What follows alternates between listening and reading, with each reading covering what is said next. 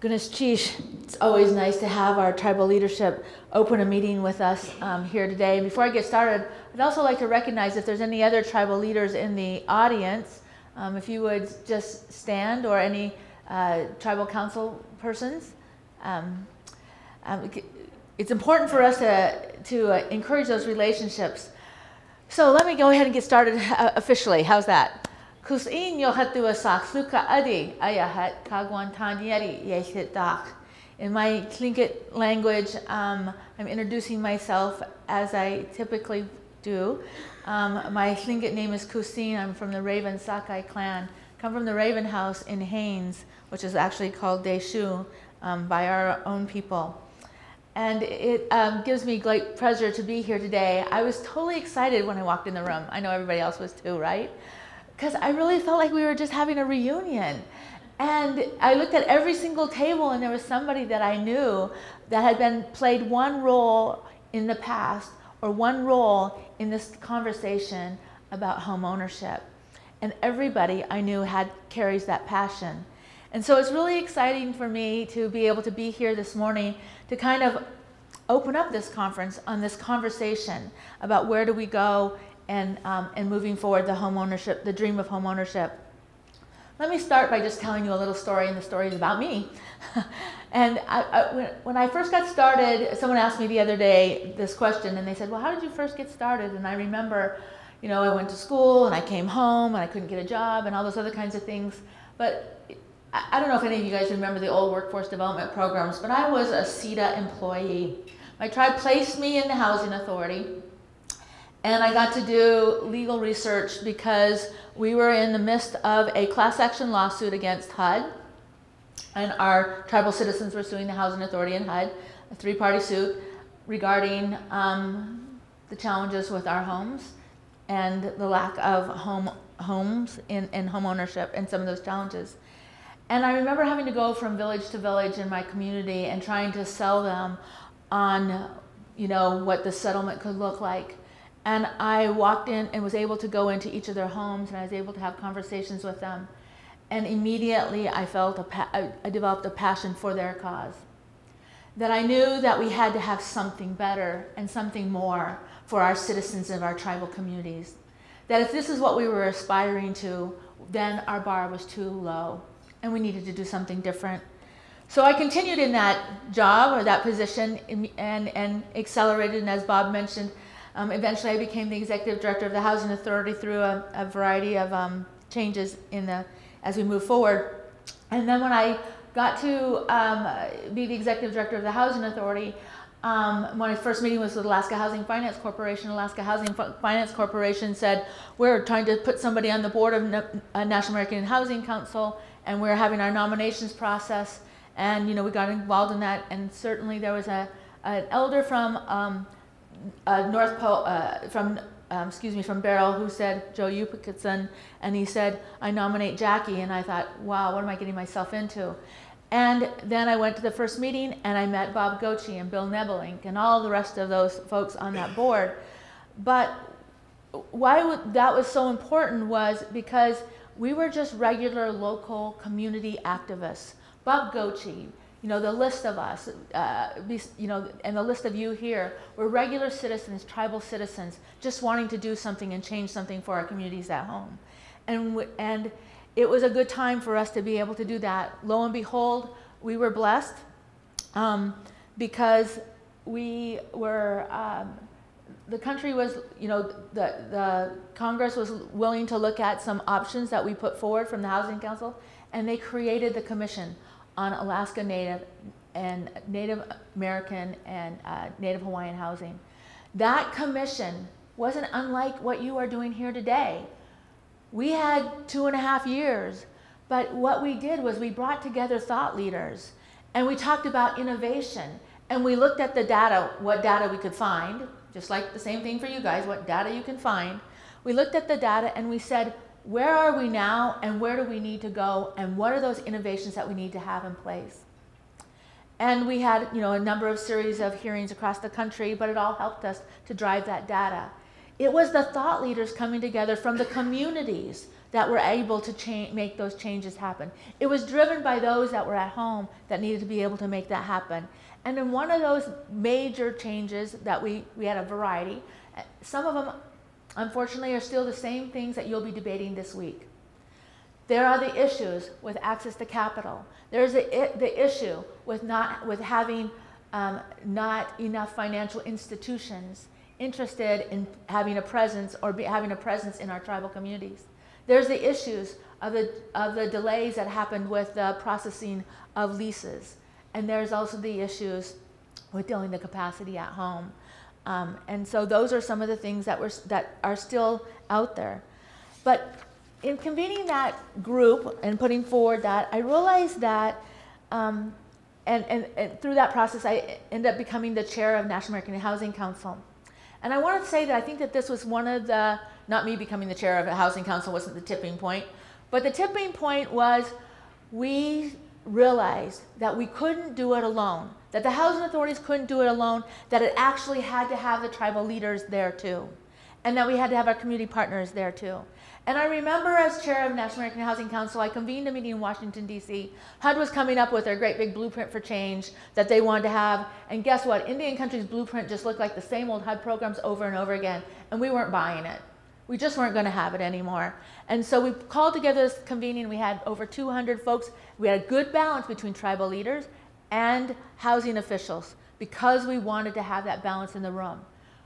And the conversation at hand, the toughest conversation at hand was, we came up with all our vision about what would it look like 50 years from now? What would housing look like 50 years from now if we could design and dream the dream? And that was the easy part.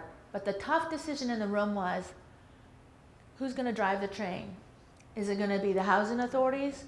Or do we believe in self-determination and make this a self-determination program and have tribal leaders be part of that process? And that was a tough conversation, but when we left that room, we made a decision that we believed in the sovereign rights of tribes and that as tribal citizens, we had to engage in a collaborative effort. And so that very day, I went up to the Hill, we sold it to Congress, they said, write it up, we wrote it up, through a variety of the things and lots of partners that are in this room, were able to pass the bill and get NAHASDA in place. The vision of NAHASDA was to do a couple things, which was, one, to recognize that the feds would never have enough money to be able to deal with our housing need, and that we had to really figure out how to leverage. Two was design programs that actually make sense for us and not the HUD cookie cutter programs, including home ownership, that we had to realize true home ownership, and we couldn't do it through the models that were being proposed by HUD.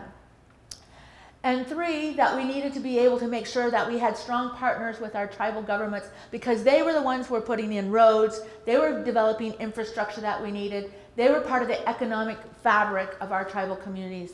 And if we look at wanting to change the ratios of our poverty ratios in Indian country, we know, just like with the United States, that the indicators for change and economic improvement is always housing starts. Well, why shouldn't it be the same way in Indian country? Why shouldn't homeownership be the driver of economic change in Indian country? And we knew that that had to be part of that critical component. So, you know, we put that forward, the bill, and trying to move those things forward. And then in implementation of NAHASDA, just moving really quickly forward, in implementation of NAHASDA, we knew a couple of things. Was we wanted to inspire change and change programs.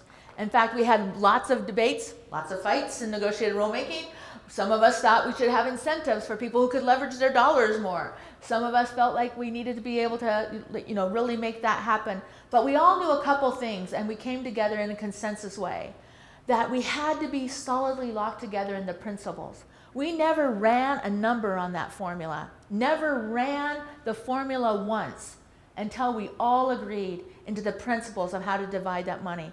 And then we also agreed that it wasn't about holding on to our housing stock forever. It was about lifting up our people and giving them opportunities to be able to be, to create this culture of prosperity where our citizens could actually be independent and that they could have equity in their homes to be able to help them launch whatever other financial interests that they may have.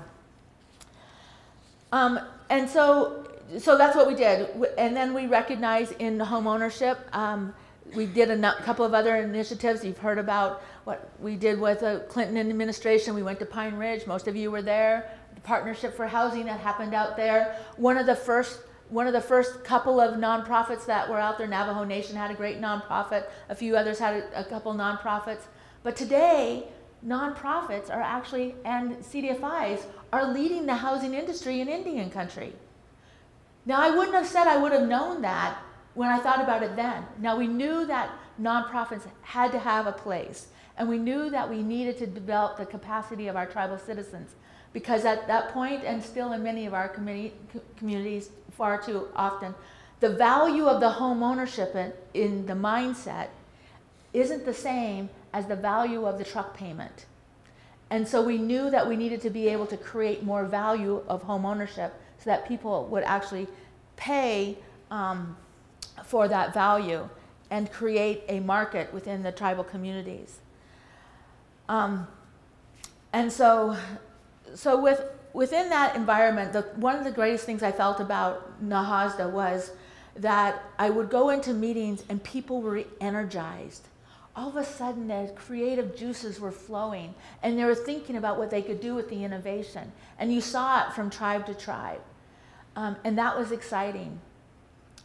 One of the things I would say that I have a long list of things I wish I would have done differently. But at the top of the list of the things I wish I would have done differently in implementation is I wish at the very beginning we sat down with housing authorities and tribes together. I wish that we would have been able to do, that we would have done a session for tribal leaders and said, this is why, a training that showed them how important housing was to spurring the economic growth in their tribes.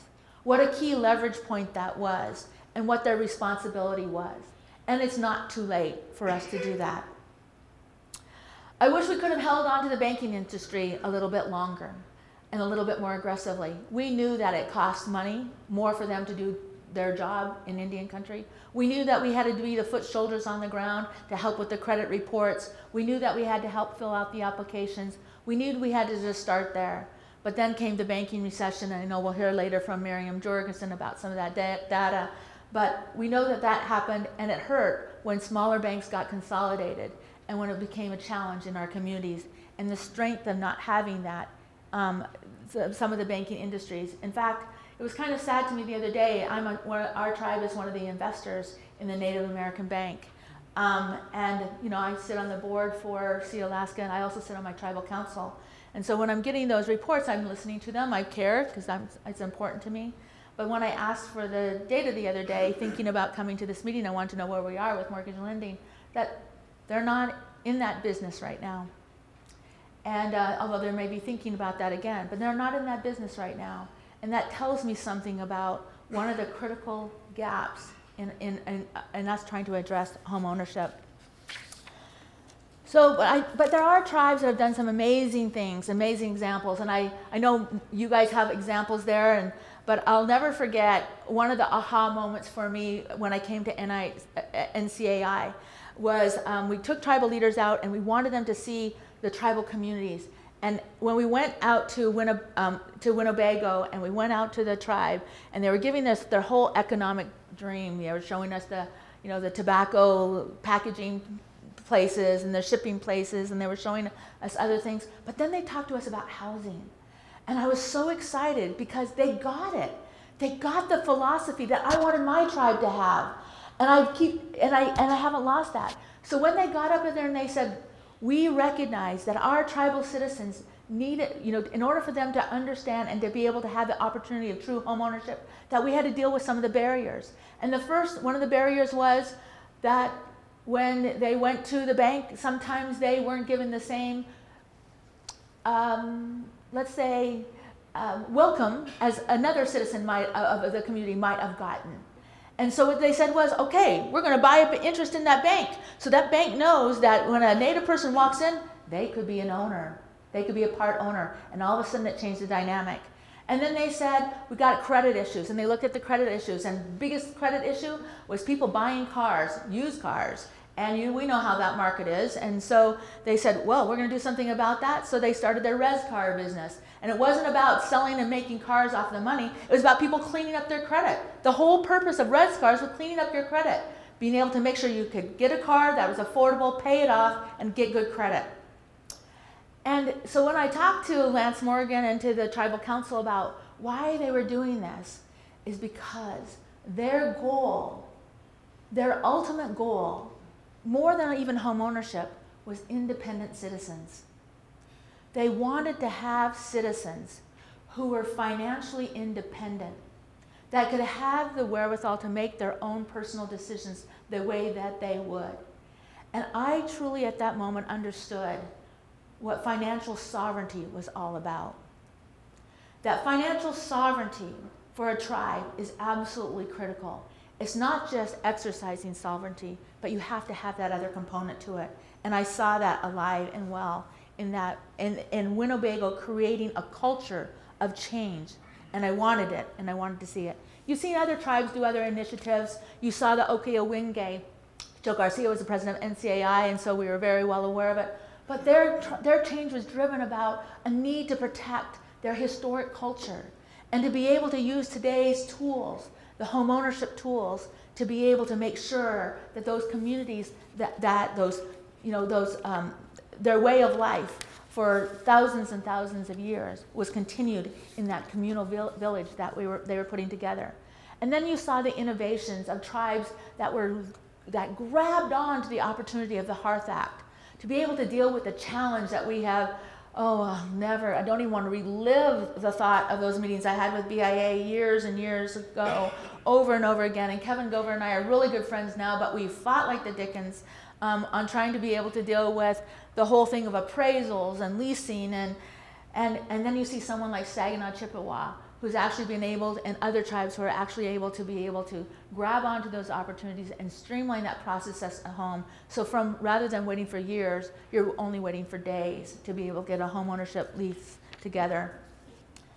So those are the things that I think are really important as we look at where we go forward. Now, if we think about what our opportunities are, I look at the window of opportunity. A couple things are happening right now. Those who watch TV or listen to the political pundits, we know a couple things are happening. This election is primarily about the economy. And why is it so important? It's because America doesn't feel like it fully has rebounded yet. That this recession hasn't really got us over the top. And so that's why, lines like, political mantras like Trump's wins. Because people want to feel again like they may have felt about America before. But it's so important for us to recognize that for Indian country, this is an opportunity. So when people are focused on the economy, we can't be silent. We have to be at the table with what it is that we want and what we need. And to be able to take the leverage point of Obama administration, who allowed tribes to sit at the table for very critical policies, to be able to make sure that we're putting forward the recommendations for the next administration, to be able to make sure that we have our wish list ready in the transition document. And NCAI is already developing our transition document. We've already got it drafted, looking for recommendations. I already told several of you here that out of this meeting, I'm expecting that you will send us some of those recommendations to include.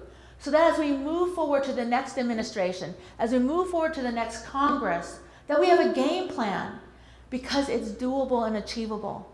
What we have accomplished in 20 years with home ownership is amazing. We've had a few roadblocks.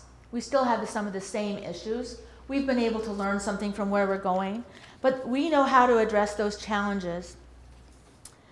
So I know that, when I go home to my tribe, and I did a strategic planning about trying to how do we initiate this culture of prosperity in our communities. That is something that we all want to achieve. And to me, it's not just financial prosperity, it's the feeling of prosperity. It's a feeling that my health and my well-being is connected with all the pieces of opportunity. Because you can't segregate, and we've said so many years, Housing isn't just about housing. Housing is about the child's ability to learn when they go to school in an environment that's safe. Housing is about being able to live in a place that you feel protected. So we know that creating this feeling of prosperity. So I do want to be able to make sure that when we leave here with solid recommendations for moving forward. I too know that there are many things that I would do differently. I wish that as tribes we didn't fight so dang hard not to give the feds any information about us or any data. Because boy, if we would have had some means of ongoing data collection, we could have been stronger advocates in Congress. It's a weakness. We've got to figure out how to deal with it. I wish that we could have found a way to deal with the economies of scale in the formula so that we didn't have, we didn't have the disparities of the haves and the have-nots and the large and the not so large, that we would have been able to find a medium ground for that. I wish, as I said, that we had tribal leaders more at the forefront to be able to say, listen, this is an economic driver in your community. Pay attention. This could be the change agent for how we move forward. I wish that we would have had a way of being able to share more of the best practices and innovations, because there are so many who want to be able to make homeownership become the dream of their community. And we were less dependent on holding on to the current assisted stock. And I know that with you guys in the room that we'll have those changes.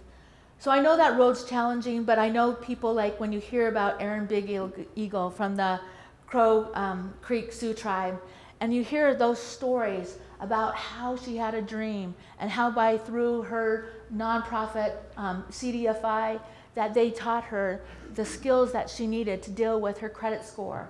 And that through that dream, she was not only able to achieve home ownership, but she was also able to achieve being able to have her own business and to be able to aspire to greater things, not for her community, but also for her home. I was listening to Chairman McLeod last week when I was at Bismarck, and Chairman McLeod was telling me the story about how he went to another community, and he was in New York, and he said, wow, look, there's a lot of food vendor trucks around here, and he kind of likes tacos. And so he said, in Turtle Mountain, why can't we have a taco truck? And then he bought a taco truck, and now he has a fleet of taco trucks in Turtle Mountain. But that's the can-do attitude that we need to have. We have a can-do attitude. We've got the right people in the room, and I'm so glad to be part of you. Thank you. Ganesh Chish.